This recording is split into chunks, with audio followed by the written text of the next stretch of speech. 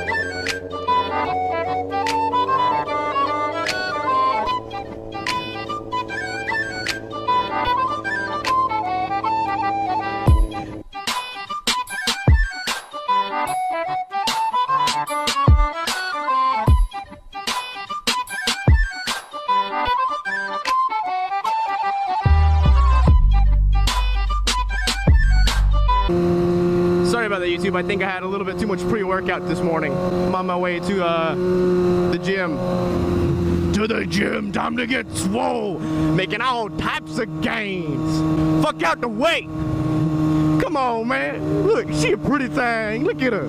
Busting all kinds of nuts. Look at my dad. Going down 1985. One finger in the asshole, another one on my dick. What's going on, guys?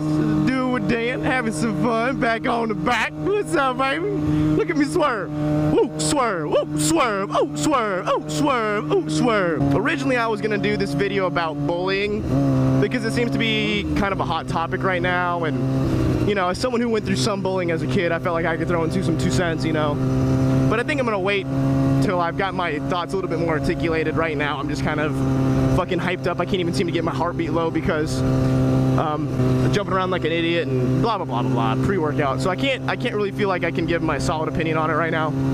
But what I do want to talk about is the art of lowballing. If you don't know what lowballing is, it's offering someone way less on an item that they're selling than what it's worth or what they're asking for, the price.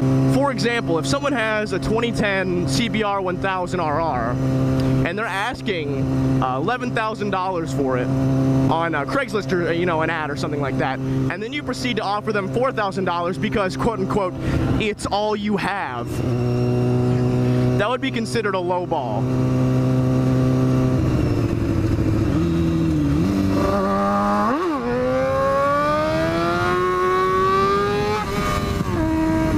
That felt really good. That's called a low ball. A lot of people get angry at that because it's offensive to them because it's not what they have for listed for sale and they want a certain thing, blah, blah, blah, blah, blah. So that's why it's really inappropriate to lowball someone. It's also referring to like hitting someone in the dick with how low you're offering them. That's why it's called lowballing. You know, your balls are low, you punch them in the dick. So that would be a lowball. Total dick move to do. But there's an art to doing it. Lowballing someone usually pisses off the person enough to where they won't accept any other offer you have. So let's say someone has a 2002 CBR 600RR, 600 F4i for sale, and they're asking $3,500 or best offer. A reasonable offer to throw at them would be anywhere between $2,800 to $3,200. That would be a reasonable offer. An unreasonable offer would be anything lower than, let's say, $2,300. That would be considered a low ball. But there's an art to doing this where it does 3 things for you. So the art of lowballing that I'm gonna do, that I'm gonna teach you guys, is gonna create 3 different things for you. 1, it's gonna make them not mad at you. It's gonna be completely reasonable and they're gonna understand. So they're gonna not be mad at you. So if you ever come up with more money and ask them again after you have more money, or they have brought the price down, they'll consider your offer without being mad. 2, You're not going to burn that bridge to where they won't respond to you, and you won't be as remembered. As in, like, they won't remember you as that asshole that offered him $2,000 on a $4,000 motorcycle. And 3, it's going to plant a seed in their head, saying that, well, this is what he's offered me. What else would I be willing to take? And then they're going to naturally bring their own price down mentally, without you even having to say. Let's say it's $4,000. You offer them $2,000. They say no. That'll automatically bring the price down further in their head. Like, okay, maybe I'll consider $200 less than what my bottom dollar is. So you've done that. And in case you guys are wondering what my skill set, why I feel like I'm qualified to do this, I've been working in sales literally my whole life. I've been doing it since I was young, haggling, pricing, stuff like that. So, I mean, I've got a lot of experience in this type of shit. I know what I'm talking about when I say how to do stuff like this. And after, you know, I buy, sell, and trade motorcycles a lot. Cars, I do it with cars, I do it with guns, I do it with everything. And there's only been a very few amount of instances where I've lost money. And that being said, the only time I've ever lost money on a motorcycle is when I wrecked my R6, and I still sold it for about $800 or $900 higher than what it probably should have been sold for. So there's an art to what I do. I'm not trying to toot my own horn or be a dick, but I'm just saying, like, what I do, there's a specific way and a lot of knowledge that comes with it. So this is the way you're gonna lowball someone, and they will actually consider your offer. You know, you're not guaranteed to get a confirm buy out of this, but it will make sure that they will not be mad at you. As in, if you want to go and buy that bike later on and they haven't sold it, or they come down in price and you have more money, you can still buy it without them completely rejecting you, and they won't be pissed. And you don't have to deal with that anger of someone. You don't have to deal with that, like, knowledge of someone being angry at you, and you don't have to deal with this with, like, doing that. So does that make sense? Here we go. So this is the exact message that I have created in my head on how to do this. So you're gonna find an ad that's a little out of your price range. Let's say you've got $2,500 to spend and someone's offering $5,000 or $4,000 on whatever you want. This is how you're gonna go about it. You're gonna call the person, you're gonna call the individual with this in mind, that they are asking a little high of what they want to sell, just so they can get a certain out of it. So they're willing to come off their price a little bit usually, unless the ad says firm, and then they're usually 100% firm on their price. So you're gonna call them up, you're gonna say, hey, listen, I saw your ad on Craigslist or Facebook or YouTube or whatever for the item that you're selling. And they'll say, oh, yes, hello. Yes, the item is still available. You're gonna say something along the lines of, hi, yeah, so I'm looking at it on my phone. I've got the ad pulled up on my cell phone here, but my phone's acting kind of weird. I can't really see some stuff. It's like the ad's kind of like messed up on my phone, so I can't see everything. I can't see a price. I'm wondering what you're asking. This will make them say the price out loud. They'll say, I'm asking $3,500 for my item. At that point you say, oh, okay, wow, if I had known that, I might not have contacted you.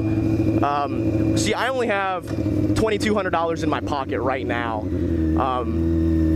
and I don't suppose you'd be willing to come down to that price. I've got it right now and I could be there today. You gotta do this on a day where you can come and get it that day, because that's what's gonna be the kicker. You're gonna say, I can come and get it right now. I can come and get the product right now. I've got $2,200 in my hand. I know it's a little bit less than what you're asking, but if I can come right now, would you consider my price? And then what you're gonna get like an understanding. Oh, okay, that's all you have. All right, well, I'm asking a little bit more than that, and this is you're gonna get one of two reactions. You're gonna get, well, I'm asking, I can't really go below $2,500, and you say you have 22. So what this has done, look at little spinning. Can you see it? Little nub is spinning. It's like a bulldog that's had his tail cut off and he's wagging it. So this is also going to tell you their bottom dollar on the price. I can't take more than $2,500, and you've already got 22. This is going to leave you a couple more windows here. say at this point, I understand, but it's just $200 if you're willing to come down and meet me at the $2,200. Would you let me come today? And they'll say, probably not. But you can do this and say, oh, I understand. Well, would you meet me at $2,350? So you've bridged that gap as well. And 9 times out of 10, they'll usually say yes. But if someone's firm on their price at $2,500, they're going to say no. And then you know what you can do? You can try to see if you can find a couple more $100 or go pawn something or something like that and get the extra cash. This is just the way that I've done business over the past couple of years when buying and selling motorcycles. And it seemed to work out really well, seeing how this thing was $3,000. This guy was asking $3,500 for this motorcycle when I bought it. So I got it for $2 grand, which is $1,500 off of what he was asking. Of course, there were some other circumstances that allowed me to get the bike. He needed money, and he said he can take $2,500 that day off of $3,500. So he already mentally came down $1,000. All I had to do was work him on the 5. I said, all I've got right now is $2 grand in my hand, and I can come right now. And that was it. It was done. Sure, I had some more money to play with. I had a couple $100 extra I could have thrown around without really dipping into some money that I didn't want to. But for the sake of this argument, that's all I had. And that's how I do it. That's how you can lowball people without getting them mad at you and without having to deal with all that anger and stuff like that. Like, I mean, whether or not I know someone, I hate it when someone's mad at me for almost no reason. I hate someone, let's say you offer someone $3,000 on a $6,000 motorcycle. They're gonna be a little upset. They're gonna be, nah man, fuck you. That's less than what I got into it. And you're gonna be like, I understand, I apologize, or, you know, because people do get offended. And they kind of have every right to. I just don't like dealing with that, so this is how I avoid it. I find out people's bottom dollar, and then I can work around it. The point is never to offer up front what you only have.